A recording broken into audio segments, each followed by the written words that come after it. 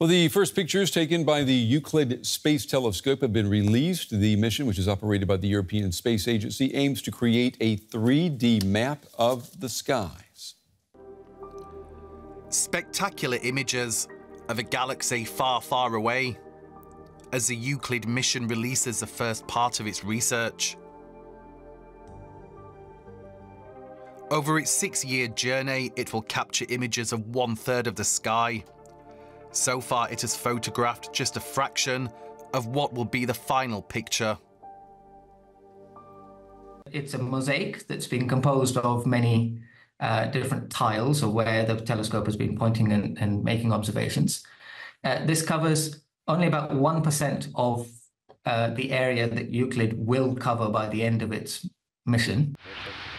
The telescope blasted off in July last year and has twice sent photos back to Earth.